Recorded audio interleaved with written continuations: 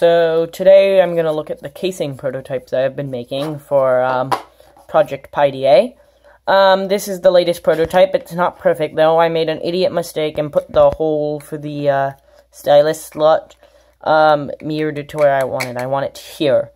Because here, the stylus, and I should probably make the hole a little bit more thorough to help you direct the stylus in more, because it's pretty hard to get in if you're not looking.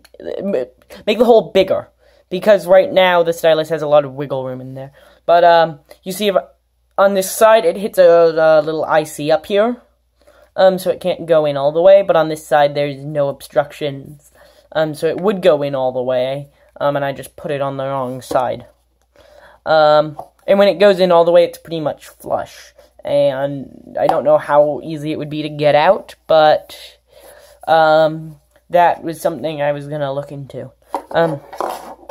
So this was probably going to be my final prototype housing, though it didn't print very well, so having to reprint it with this hole in the right place isn't that big of a deal, because my settings for this new white PLA aren't really tuned in yet. I mean, my black PLA,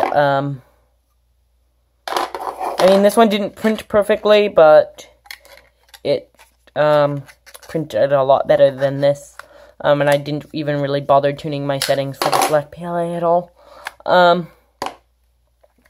can see it's quite a brick of a device, but now that it's in its case, it's at least somewhat more manageable. There will be a switch either up here or down there eventually. I'm still waiting for that to get in.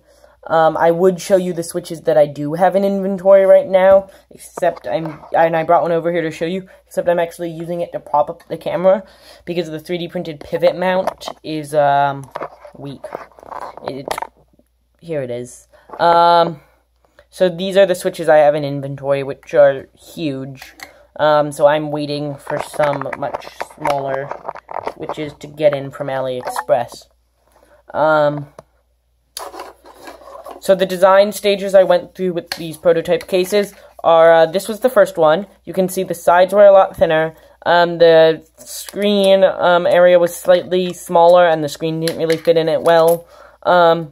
Here was about the same, except you can kind of see the stubs of it. I had little thingies going down for these gaps, except those broke off really quickly. And they didn't line up perfectly, and they made it hard to get USBs in because they inset the USB ports more than I wanted to. So I just ended up giving up on those, and I think that's probably fine. This here is a little indentation that, again, didn't print perfectly. That's because my support settings are wrong, and I know how to fix that. I just haven't bothered yet. And that your finger sits pretty nicely in there. It's well-sized for my fingers, at least. And that allows you to slide up the keyboard. And you can see, because it's such a chunky device, typing on it is a little bit awkward on it. But, I can do it, especially when I'm not looking through the camera viewfinder.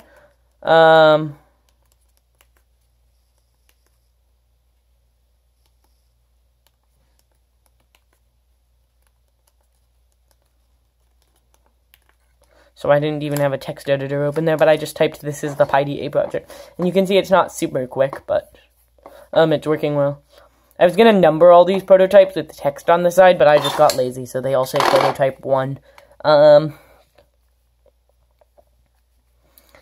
mean, the fit and finish of it is actually surprisingly not completely awful. Down here, it's not great. But this is probably going to be filled in with either hot glue or, like, double-sided adhesive to connect the bezel. And here, of course, also, this isn't great, but I'm not even going to bother with that. But like, it's a surprisingly finished device when the bezel goes on, even though it's not perfect. It's much better than my smart speaker, which was not at all professional. But, again, tomorrow I think I will probably print one more bezel with the stylus in the right place, and then that'll be all for this project.